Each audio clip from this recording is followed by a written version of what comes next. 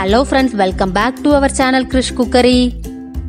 இன்னைக்கு நாம ரொம்ப டேஸ்டியான லெமன் பவுண்ட் கேக் ஓவன் எதுவும் இல்லாம எப்படி ரொம்ப ஈஸியா செய்யலாம்னு தான் பார்க்க போறோம்.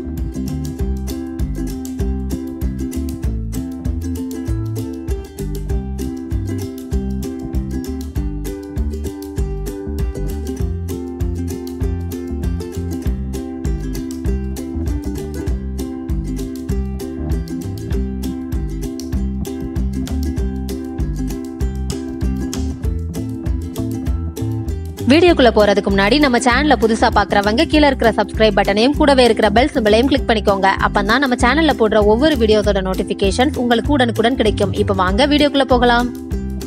லெமன் பவுண்ட் கேக் செய்யறதுக்காக ஒரு மிக்சிங் பவுல் எடுத்துட்டு அதுல 1/2 கப் பட்டர் சேர்த்துக்கலாம். இந்த பட்டர் பாத்தீங்கன்னா நான் கடையில வாங்கினது கிடையாது, வீட்லயே செஞ்ச ஒரிஜினல் பட்டர். அது கூட 1 கப் பொடி பண்ணின சர்க்கரை சேர்த்துக்கலாம். இப்போ இந்த ரெண்டையும் சேர்த்து நல்லா மிக்ஸ் பண்ணிக்கலாம். ஒரு 2 மினிட்ஸ் நல்லா கிரீமி ஆகுறது வரைக்கும் மிக்ஸ் பண்ணணும்.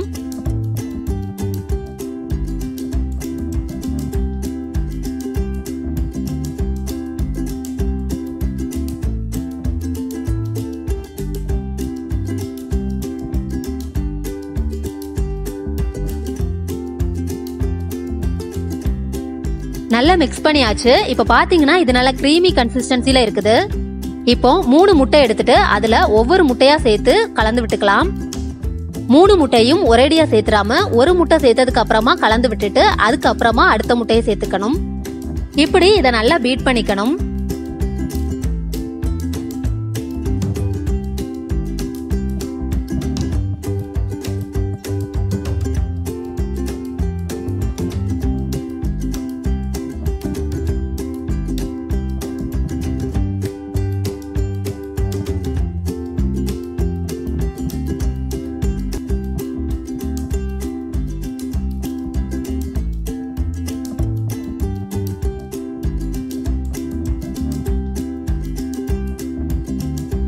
அடுத்தது 1 டீஸ்பூன் வெனிலா எசன்ஸ் சேர்த்துட்டு மறுபடியும் நல்லா கலந்து விட்டுக்கலாம்.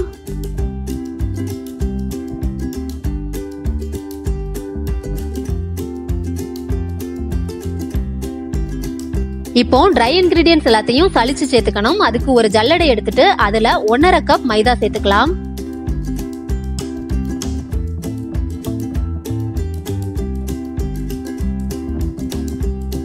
அது கூட 1/2 teaspoon baking powder, 1/2 teaspoon baking soda, 1/2 teaspoon உப்பு சேர்த்துட்டு இது எல்லாத்தையும் நல்லா சலிச்சு எடுத்துக்கலாம்.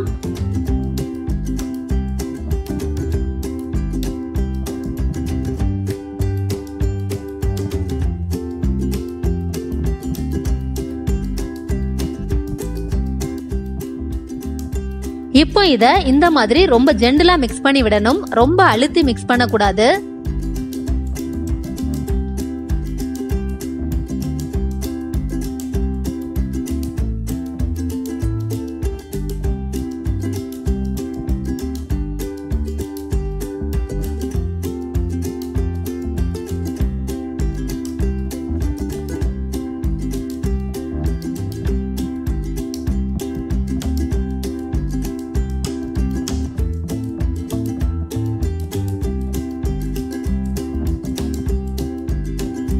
நல்லா மிக்ஸ் பண்ணதுக்கு அப்புறமா 2 எலுமிச்சை பழத்தை நல்லா வாஷ் பண்ணி எடுத்துக்கலாம். இப்போ எலுமிச்சை பழத்துல மேல இருக்கக்கூடிய எல்லோ கலர் தோலை மட்டும் ஒரு கிரேட்டர்ல வச்சு நல்லா துருவி போட்டுக்கணும். அந்த ஒயிட் கலர் பார்ட் வந்ததுக்கு அப்புறமா துருவக்கூடாது. எல்லோ கலர் ஸ்கின் மட்டும் தான் நம்மளுக்கு தேவை, அதனால அதை மட்டும் துருவிக்கணும். இப்படி துருவி சேர்க்கிறது இந்த கேக்குக்கு ஒரு நல்ல ஃபிளேவர் கொடுக்கும்.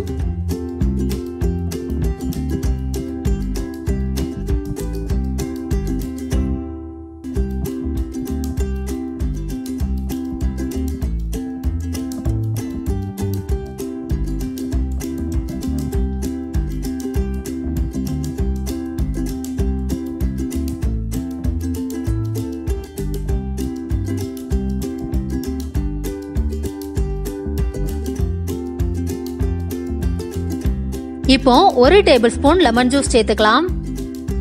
கடைசியா இதுல 1/4 கப் கெட்டியான தயிர் சேர்த்துக்கலாம். இப்போ இது எல்லாத்தையும் மறுபடியும் ரொம்ப ஜென்டிலா மிக்ஸ் பண்ணி விட்டுறலாம்.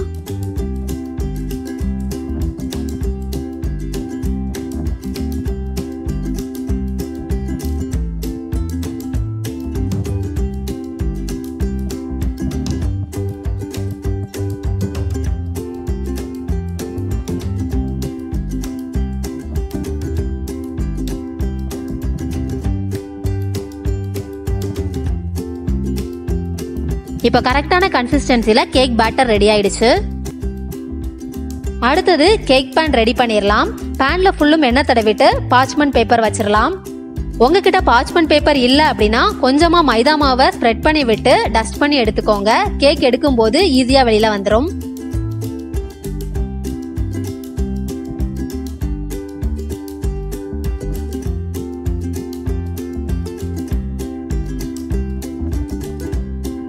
இப்போ ரெடி பண்ணி வச்சிருக்க கூடிய கேக் பேட்டரை அதுல ஊத்திட்டு ஈவனா ஸ்ப்ரெட் பண்ணி விட்டுறலாம்.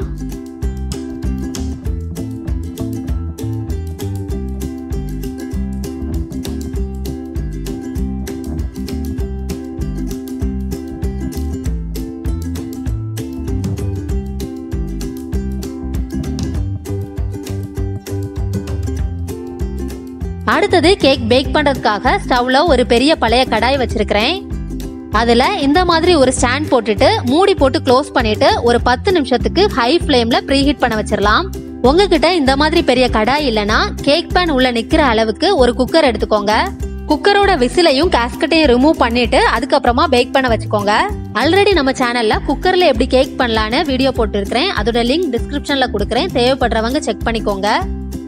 10 நிமிஷத்துக்கு அப்புறமா ஸ்டவ்வை லோ ஃப்ளேம்ல மாத்திட்டு கேக் பேனை உள்ள வச்சுட்டு மூடி போட்டு க்ளோஸ் பண்ணிடலாம்.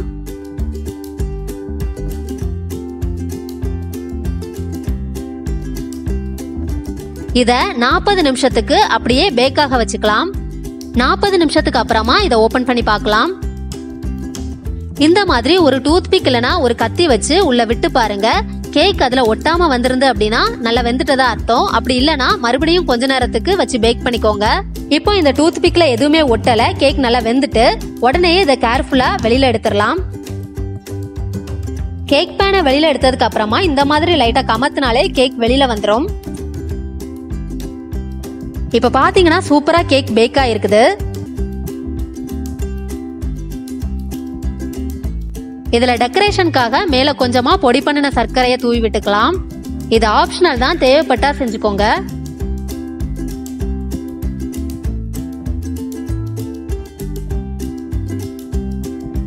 இது கட் பண்ணும்போது ரொம்ப சாஃப்டா மாய்ஸ்டா இருக்குது. எவ்வளவு சூப்பரா சாஃப்டா இருக்குதுன்னு பாருங்க. இவ்வளவுதான் ரொம்ப டேஸ்டியான லெமன் பவுண்ட் கேக் ரெடி ஆயிடுச்சு. இந்த வீடியோ பிடிச்சிருந்தா லைக் பண்ணுங்க, உங்க ஃப்ரெண்ட்ஸ் கூட ஷேர் பண்ணுங்க, கமெண்ட் பண்ணுங்க. வேறொரு சூப்பரான ரெசிபியோட உங்களை மீட் பண்றேன். அது வரைக்கும் பாய்.